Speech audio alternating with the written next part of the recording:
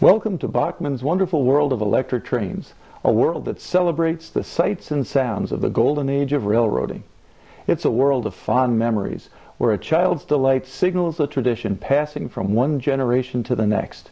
And with Bachman's easy-to-assemble, easy-track system and magnetically operated easy-mate couplers, it's a world that's never seemed so real or been so exciting. We know you're anxious to get started building your railroad, and we're ready to help with some valuable setup, operation, and safety tips. But please take just a few minutes to watch this video all the way through. It gives you the information you need for the best and fastest enjoyment of your Bachman train. Your train set comes with a list of contents. You should review this list to be sure you have all the parts needed for assembly. In general, your set will include a locomotive, rolling stock or cars,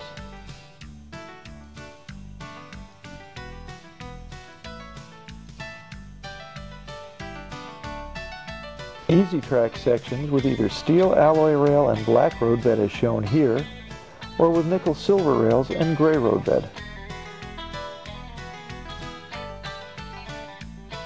A terminal re-railer track section, power pack, plug-in terminal wire, and under-track magnet. Please note that during shipping, a car's wheel set may sometimes pop loose.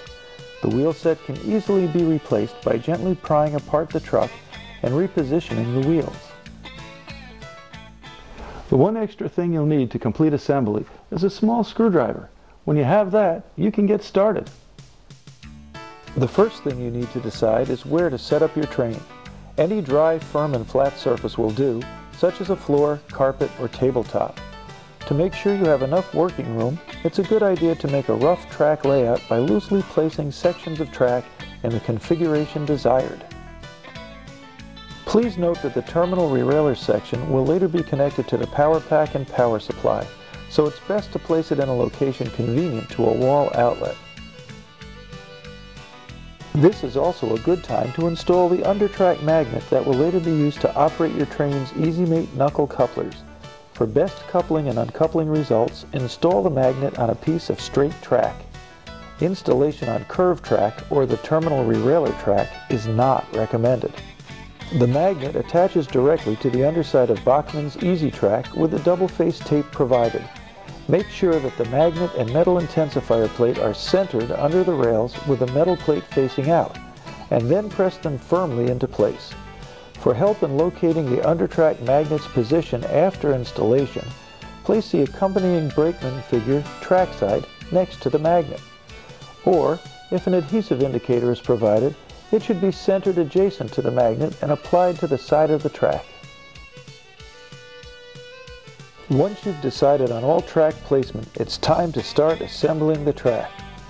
This is probably the most important step required for successful operation of your train. Good track connections ensure a smooth operating surface and continuous contact for the track's electrical circuit. When assembling the track, push it together firmly, and at the same time, make sure the rail and rail joiners are seated properly. The rail joiner should slip over both bottom flanges of the rails, here and here. You must take care that the rail joiners do not slip under the rails without properly connecting. This will result in train derailments and electrical circuit interruptions. With a little practice, the track sections will snap together easily. But take your time. It cannot be overemphasized how important track assembly is for proper operation of your train. After your track is assembled, you need to double check for joint connection and fit. Do this by lightly running your fingers over the top surface of the rails in both directions. Any problems will be detected by bumps or distortions on the track surface, and these can be corrected by carefully checking the rail joiner fit. Okay, the track is assembled and we're ready to make the power connections. But hold on, don't plug the power pack in yet. For safety reasons, turn the power pack control to the off position and leave it unplugged while we review the connection procedure. Power is supplied to the track in the locomotive by the power pack, terminal wire, and Easy Track terminal rerailer. The first step in power connection is to attach the terminal wire to the power pack. With the power pack still unplugged, connect the terminal wire to the DC posts of the power pack. If AC posts are provided on your power pack, be sure you do not connect the terminal wire to the AC posts. The AC posts should only be used for accessories you may later add to your layout. Track connection to the AC posts will cause locomotive motor and light burnout. So be sure to connect to the DC posts and then connect the other end of the terminal wire to the terminal rerailer track by simply plugging it in. With the exception of plugging in the power pack, your power connections are now complete, and it's time to put the locomotive on the track. Do this by running the locomotive's wheels back and forth over the terminal rerailer track. When the locomotive glides smoothly over the track, you know the wheels are all on and you're ready to go. This is the part we've been waiting for. Now you can plug in the power pack and begin feeding power to the track by slowly moving the power pack control to the forward position. When you do this, observe the direction the locomotive travels. If it moves backward when the control indicates forward, stop the train and then simply disconnect, flip, and reconnect the terminal wire to the terminal rerailer track. The locomotive will now move forward as the power pack control indicates. Look at her go! You can now place additional cars on the track by running them over the terminal rerailer. If your set comes with a tender, this should be next, and it attaches to the locomotive with a special drawbar coupler.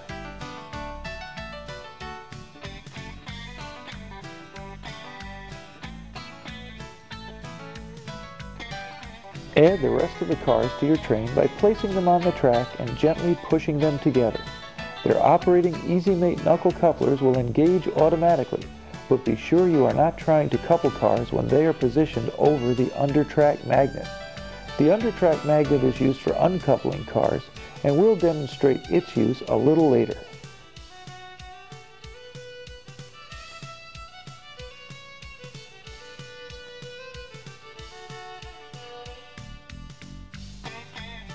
An additional feature that some sets come with is a smoking locomotive. If your locomotive smokes, place just 3 to 5 drops of Bachman smoke fluid down the smokestack.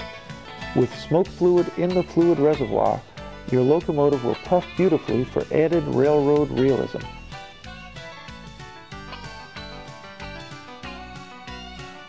Here is an action checklist for you to follow if your train doesn't run or stops running. Make sure the power pack is plugged into a live receptacle. Make sure all locomotive and car wheels are on the track. Check to make sure all wiring is secure and there are no crossed wires. Check to make sure the track is properly assembled. And if your train hits a bump or derails anywhere along the track, that section of track may not be properly seated in the rail joiner. Check once again to make sure all track is properly installed. If your train stops or fails to start, a short circuit may be indicated. If this is the case, unplug the power pack immediately. There are several common causes of short circuits that can be easily corrected. Derailed wheels may cause a short, so check to make sure all wheels are properly on the track. Also, check all connections and be sure that no metal of any sort is across the rails, including metal-coated holiday tinsel, ornament hooks, or screwdrivers.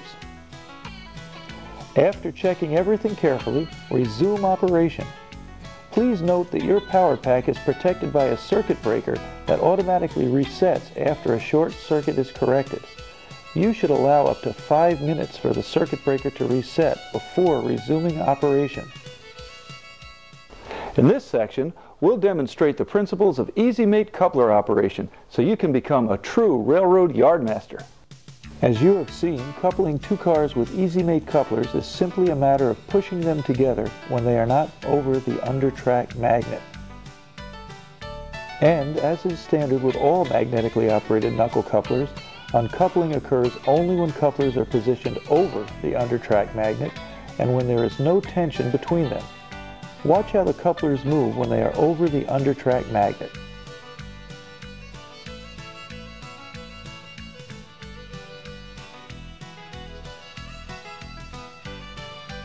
Also note that couplers pulled over a magnet with constant tension between them will not uncouple.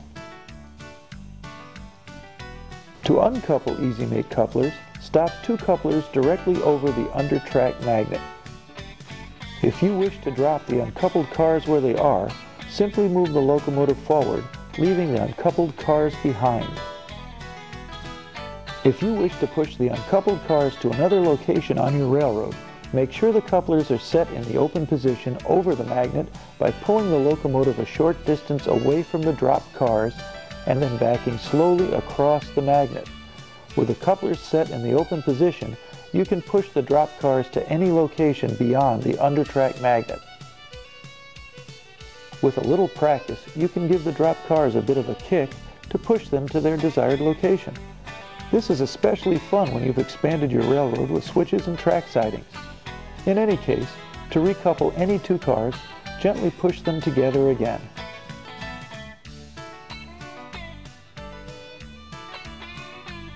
If cars will not couple, check to be sure they are not positioned over the uncoupling magnet or parked on a curve. If cars will not uncouple, check to be sure the couplers are positioned directly adjacent to the magnet position indicator or brakeman figure, and that the indicator or brakeman figure is placed in line with the center of the under-track magnet. Also check to be sure the magnet is securely attached to the underside of the track and fitted with the steel plate provided. Your Bachman train is a carefully engineered scale model, and like any fine piece of machinery, it will perform best after a few hours of actual running time. It will also perform best under clean operating conditions, so care must be taken in maintaining your train. Clean track and clean wheels ensure good electrical contact. After about every 8 hours of operation, wipe the track rails and expose portions of your locomotive's wheels with a soft, lint-free cloth. The removal of a black residue is normal. Do not use steel wool to clean your track, since its metal fibers will damage your locomotive. If your track should become very dirty and dull-looking, clean it with one of the recommended track cleaners available at your local hobby retailer. Common solvents are not recommended since they may damage plastics. After cleaning, make sure your track is free from lint, fiber, and loose materials which may be drawn into the motor. After every 24 hours of running time, your locomotive requires light lubrication to keep it in top operating condition. You don't run your car without oil, and you shouldn't run your locomotive without oil either. You must use a plastic-compatible, hobby-quality lubricant. For best results, we highly recommend the use of Bachman's Easy Lube brand of professional lubricants. It's important to choose the appropriate lubricant for each job. Easy Lube is available as light gear oil, heavy gear oil, grease, and conductive contact lube to cover all your hobby lubricating jobs. If you're in doubt as to which lubricant to use, visit or call your local hobby retailer for assistance. When applying lubrication, restraint is the key to a lifetime of enjoyment. Over-lubrication will, in fact, cause locomotive damage, so use a very light touch in its application. We're going to review the lubrication procedure on these steam and diesel locomotives. The steps we take can be generalized to many different locomotives, with the basics being to apply a small amount of lubrication to all motor bearings, axle bearings, and additional bearing surfaces, and in the case of steam locomotives, to all exterior operating valve gear. To get started with this 060 steam locomotive, make sure it is cooled down for a few minutes after operation, and then remove just one Phillips head screw at the very back of the locomotive. If additional screws need to be removed for your style of locomotive, keep the screws in their proper order, as their length may vary, and you want to replace them correctly. To remove the locomotive shell, locate this tab that snaps into this slot in front of the air cylinder. use a screwdriver to gently pry the shell up and away from the tab, and then lift the shell off the frame. If your locomotive has a smoke unit and it's loosened during this process, simply set it back in place, making sure that the contact ears touch the sides of the frame. Be careful to avoid touching the fine wires in the smoke unit, as they are very delicate. Also at this time, if your headlight needs to be replaced, it can be removed by gently prying it up with a small screwdriver and then inserting a new lamp with its wires touching both sides of the frame. Replacement smoke units and headlamps may be purchased by contacting Bachman's service department.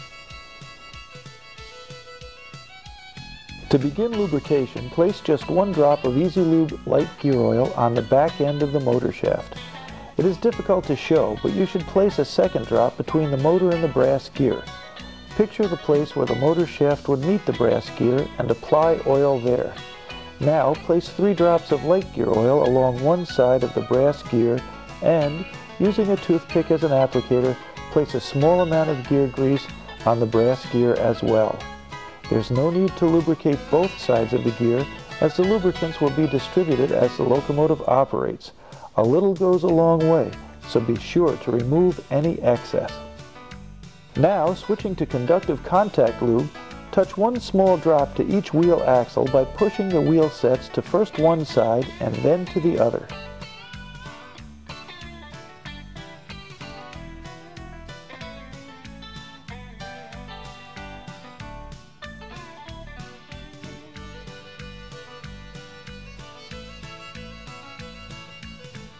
Going back to the light gear oil, touch a very small amount, just about a 1/4 drop, onto each crank pin and rivet of the valve gear.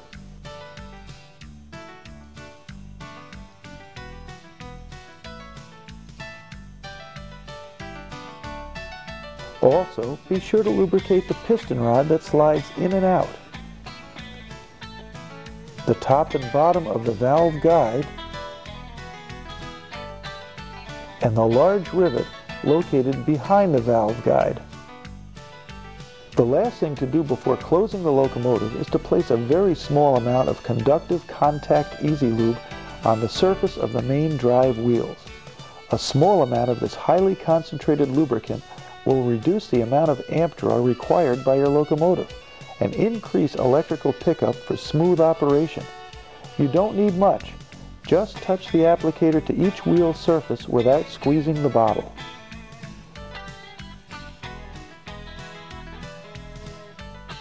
You can now place the body shell back on the frame by aligning it and pushing down until it snaps over this tab located on both sides of the locomotive. Without over-tightening, be sure to replace any bottom screws that were removed before resuming operation of your train.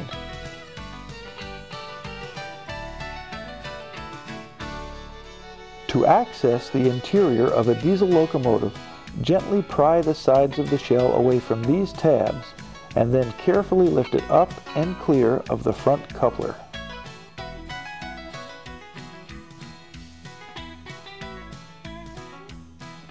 Only 1 small drop of light gear oil goes inside the diesel locomotive, and that's on the exposed motor bearing. If your headlight needs to be replaced, the old headlight should be cut out, and a new one, available from Bachman's service department, can be spliced in by soldering. Before moving ahead to the next lubrication procedure, you should replace the body shell. Carefully insert the front coupler through the shell, and then seat the shell until the frame tabs fit through the shell slots. Now it's time to lubricate the wheels by applying a small drop of light gear oil to each exposed portion of the wheel axle where it meets the frame.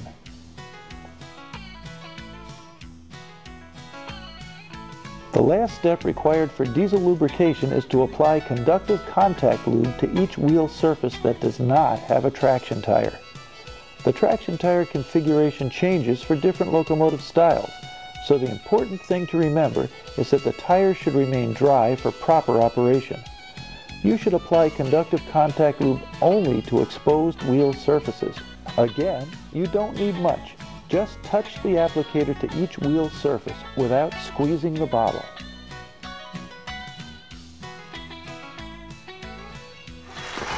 Now you're ready to really start having fun with your Bachman train.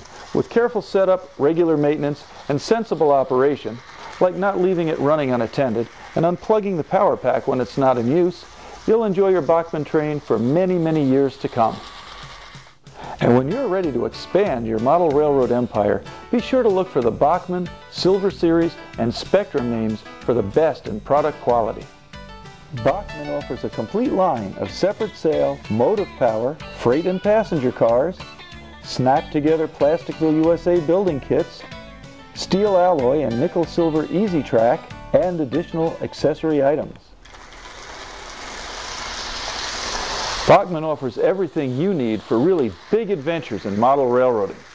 All aboard!